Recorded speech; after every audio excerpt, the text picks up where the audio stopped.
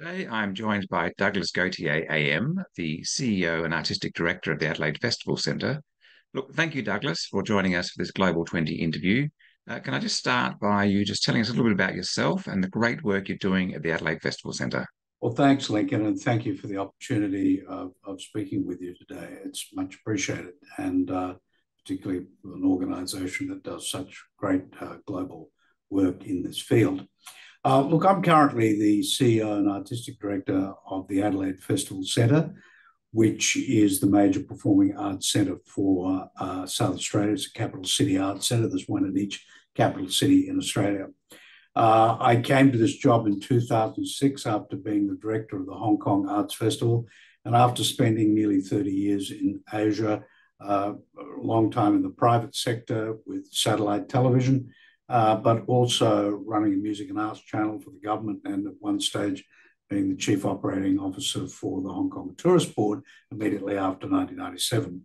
Anyway, coming down here in 2006 to take over this centre, my brief was really to reconnect it internationally and to get it out of debt. It was about close to $30 million in debt, and it was a great centre. It was the first capital city art centre in this country, with a lot riding on reputation for this city, which regards itself as the festival capital of our country, pretty much like Edinburgh is to United Kingdom. So there was a lot of work to do in terms of re-establishing or establishing festivals year-round. We can talk a bit more about that later on. And to get it out of debt, clearly that was very important. And thirdly, to reconnect it internationally, but particularly with a focus on Asia. And Asia is where, I had those connections and contacts, and I still chair the Asia Pacific Arts Centres Association, which is some 60 or 70 centres across Asia Pacific and a whole bunch of business associates, suppliers, artist agents, etc., even philanthropists. How about that? So that's really what I do. Well, thank you very much. You are eminently qualified to talk today about the arts, particularly how the arts contributes to society. And also we'll touch on some of the commonalities or differences between what you've seen in the artistic field within Asia and Australia, and also that philanthropic side from Asia and Australia. But if I could start first, Douglas, by asking you to outline the role that arts play in building healthier societies. Obviously, during COVID, we've Well, had challenges and all of that. And but how have the arts, the sector, the leadership, the boards, helped with people reconnecting post lockdown? I think as we all come out of our homes and hopefully a little bit off online and into the real world, public organisations which bring people together are important, whether it be universities or shopping malls or public spaces, and particularly arts centres and museums and galleries, that sort of thing. And so I think it is part and parcel of that rebuilding of sense of community and well-being. So I think arts and culture has a very important part to play in that. But I would say in a broader platform, if you like, and this is a personal opinion, but I know a lot of other people share the view, and that is that where arts and culture flourish generally, so does harmony and tolerance and better understanding and feel for walking in somebody else's shoes. Yes. And here in Australia, we are probably one of the most multicultural communities on the planet. And we are, over the last 20 or 30 years, really strongly re-examined the role of First Nations culture as part of our community, very important part of our community. So in building strong civic society, which is open and accessible to that wide diversity of cultural backgrounds and views, then I think cultural organisations like ours have a special responsibility and have a special uh, task to make those multicultural platforms possible and that interaction possible, diversity and accessibility. So that's how I think we can contribute. And I think more and more, if you look at the best cultural organisations worldwide and art centres worldwide, they're very cognizant of that responsibility and they work very hard to make sure that they contribute in that way. So that's excellent. I mean, as we know, as you said, the arts are transformative and creating those harmonious, connected, healthier, happier societies. How has philanthropy contributed to that? How does philanthropy support the arts in achieving that? Well, to a more or less degree, I mean, if you go right around the world, I mean, there are some places where arts and culture are completely government funded and Mm, places where they're not, and some places like the States where, of course, there is government involvement, but a lot of it is to do with commercial possibilities, yep. plus very heavy tradition of giving. But I'll give you here. It's Australia is a kind of mixed model, but I'll give you an example. About 2 or 3 years ago, we redeveloped an old Edwardian theatre, which is part of our as a part of our infrastructure portfolio, and it's a reasonably sized theatre. It's about 1,500 seats, and we completely redeveloped it. But government set us a target for a contribution from our organisation, which was around about $6 million, which for a town our size is quite a significant amount. Now, what was interesting is that to raise that $6 million, and ultimately it was seven, there were over 5,000 donors. So some people gave $5, Yes. and one donor gave over $1 million. But it didn't matter because within the community, over 5,000 people said, yes, I want to be part of this and it's important to me. And in a way, that has knit those donors in with our organisation, and the ambition for that theatre, which is a good one in terms of saying, let's make something which is historic, the last standing of its chain in Australia. Let's make it something that's relevant to audiences of the 20th century, and that artists, 21st century, and that artists would also, want to work in it. And importantly, that theatre is in, a fairly multicultural area in our city. It's Chinatown, but it's also a place where foreign students congregate. So it ticks a lot of boxes in that regard. But mainly, I think what it has done, it has brought a community together in something that they collectively can own, and they feel that it is something that will make our community better. Hmm. And have you seen a change in the philanthropic support to the arts because of that? I mean, that was a major capital campaign that was undertaken. Has that cannibalized anything in terms of regular giving to the arts?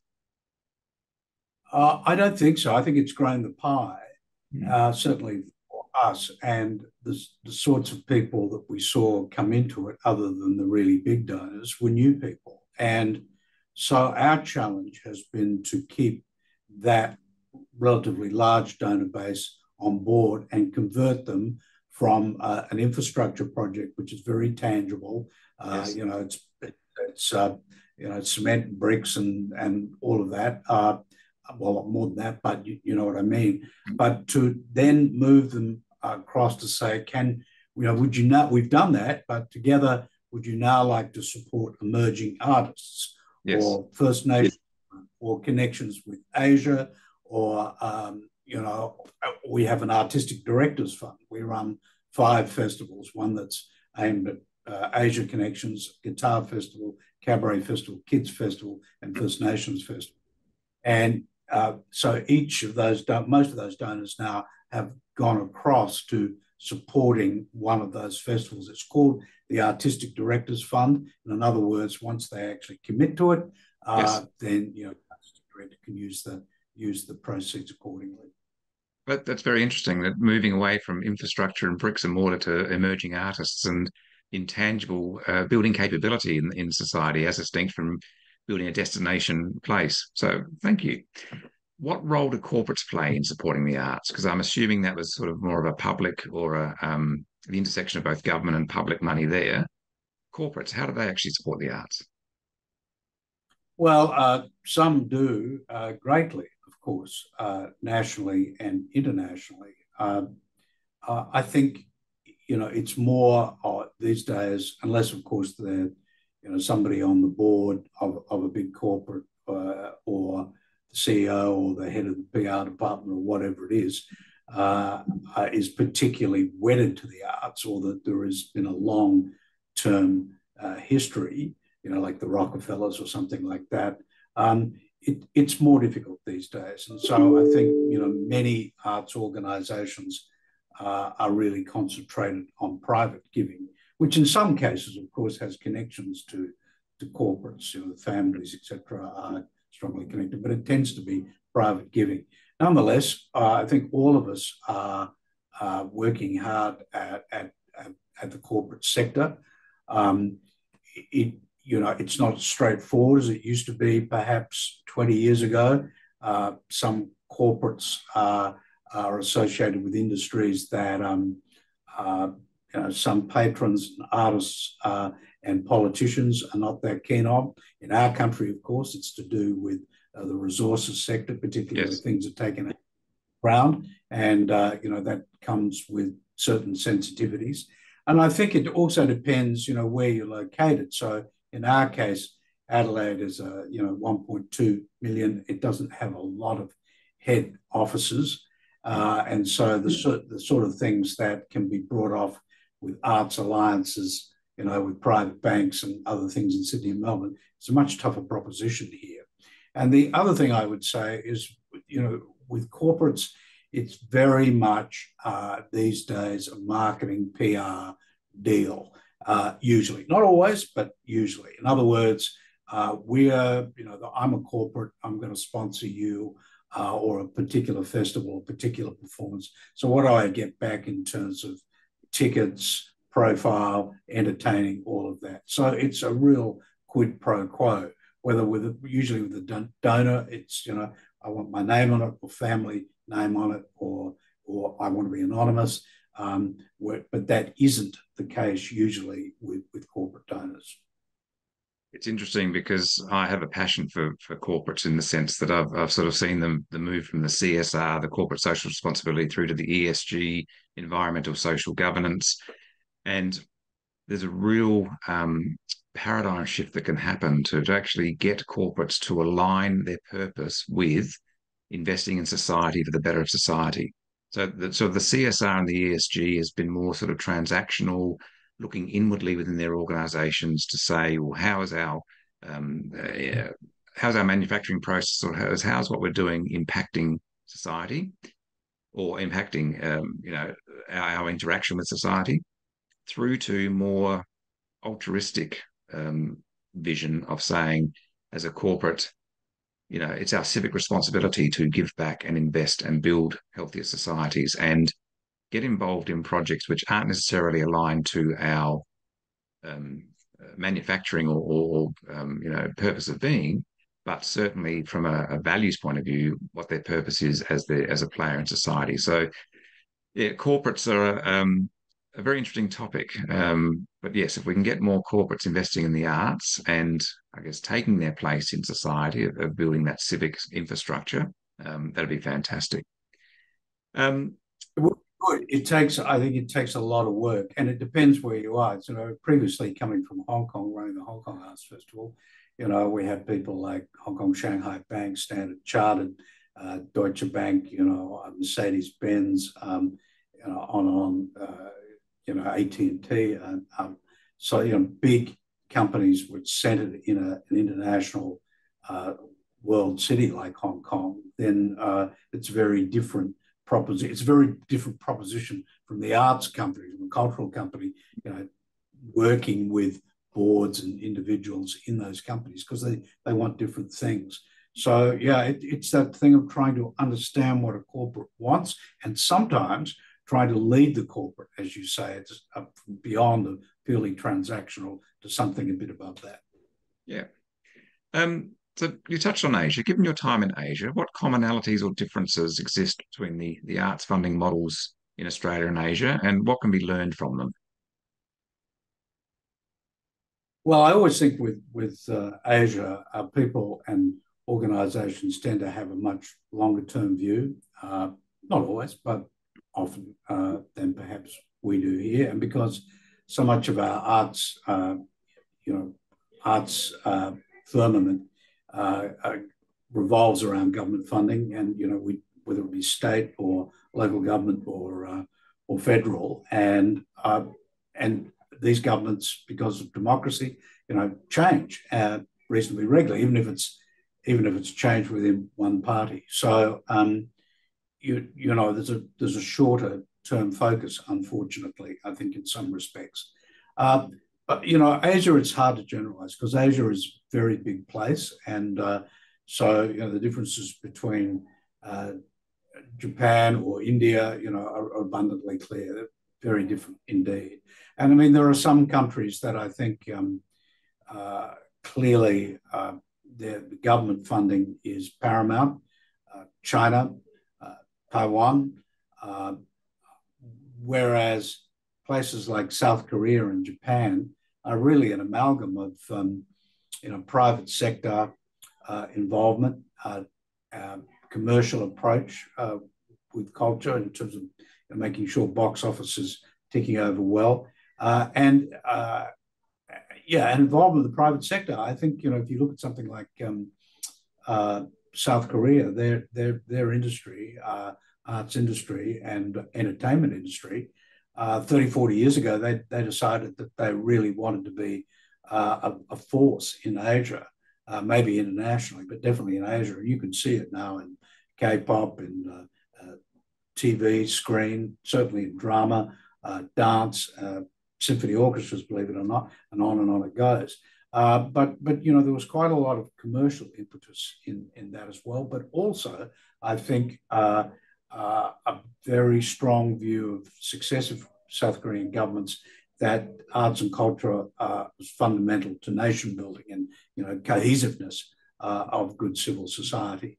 I think in places like Singapore, Hong Kong, the arts have always been reasonably well supported by governments, but they have been really big donors, both on the core, and they continue to be big donors on the corporate side and private individuals. Particularly, I think a sense of commitment amongst Chinese societies in terms of the value of culture, whether it be visual arts, music in particular, sitting alongside giving to hospitals. It's never either or.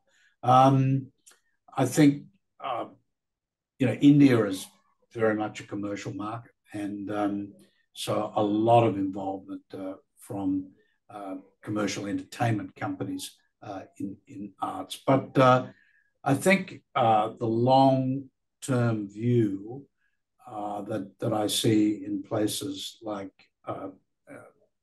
China, Hong Kong, Singapore, Korea, Japan,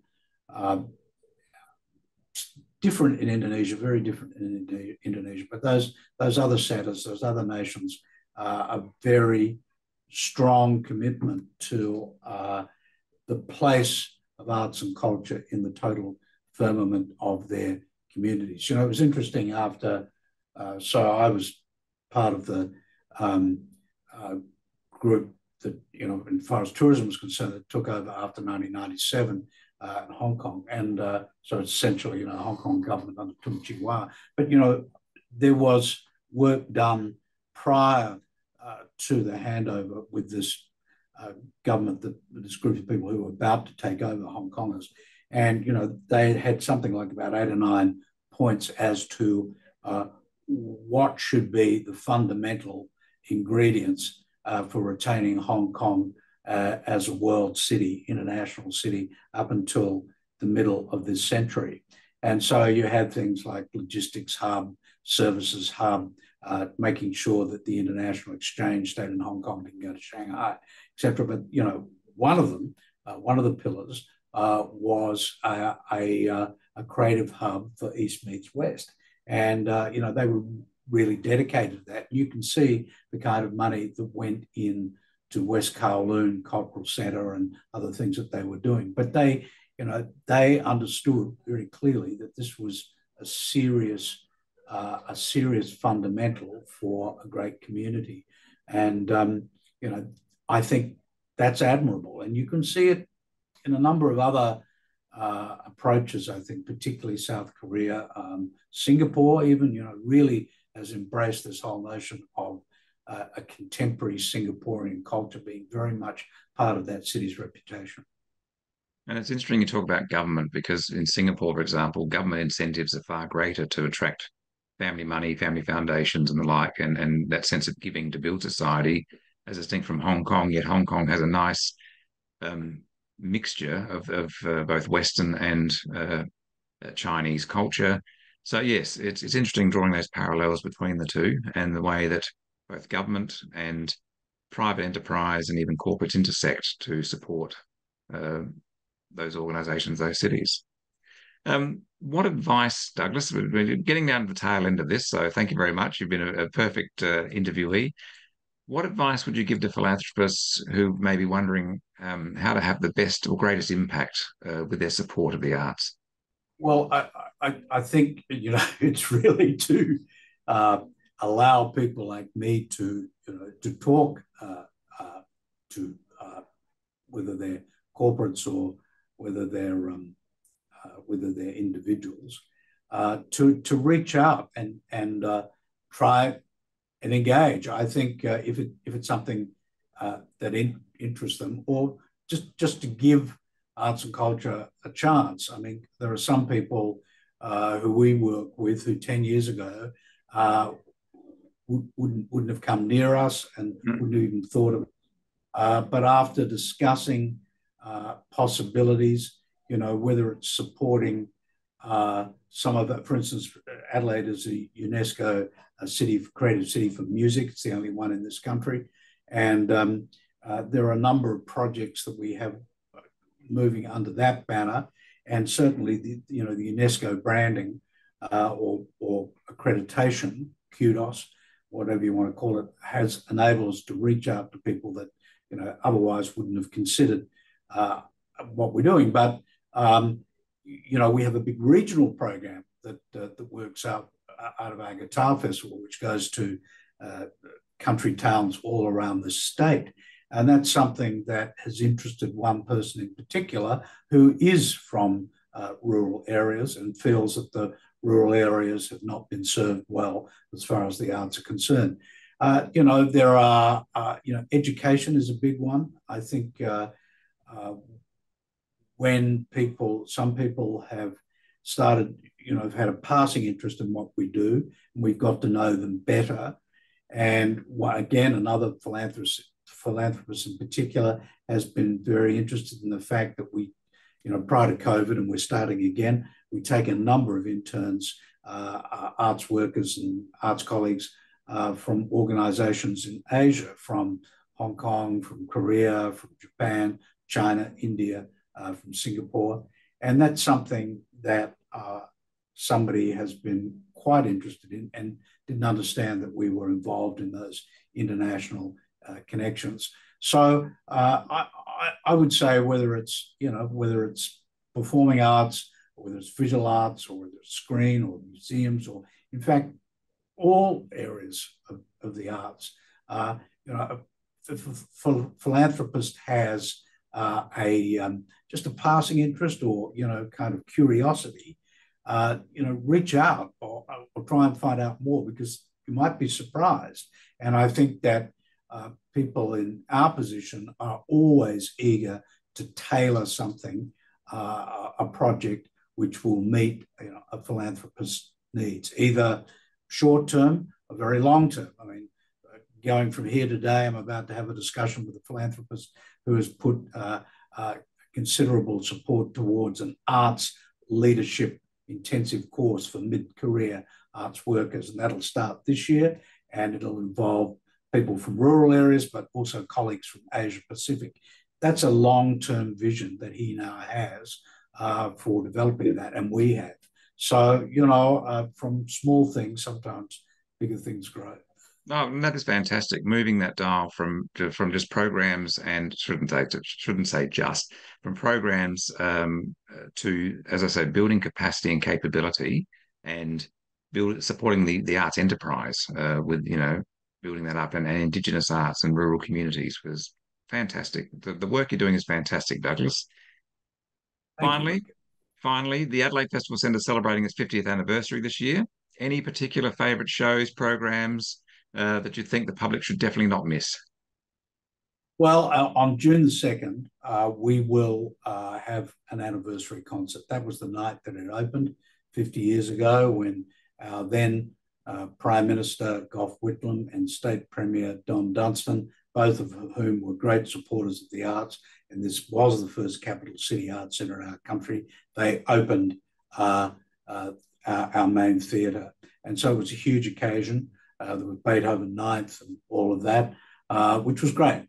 But for this 50th, we're going to use artists to showcase 5 festivals, which we think are in very important areas. First Nations work, our connections with Asia, Cabaret Festival, which we've been famous for 20 years, our work with kids with Dream Big, and then a UNESCO City of Music favourite, which is our Guitar Festival, which is run by Australia's best classical guitarist, Slava Gregorian. So on that night, we'll be showcasing great young artists from those 5 festivals, which I think in a nutshell will say this is why the Adelaide is Australia's UNESCO City for Music.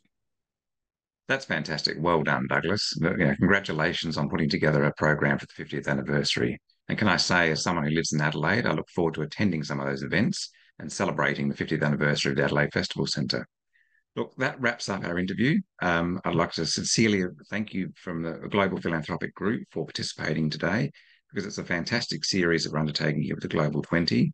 And what you've wrapped up today in terms of looking at the arts, philanthropy, and particularly the Asian Australian connection has been really worthwhile. So, Douglas Gautier, AM, thank you very much, and I really appreciate it. Thank you very much, Lincoln, for the opportunity.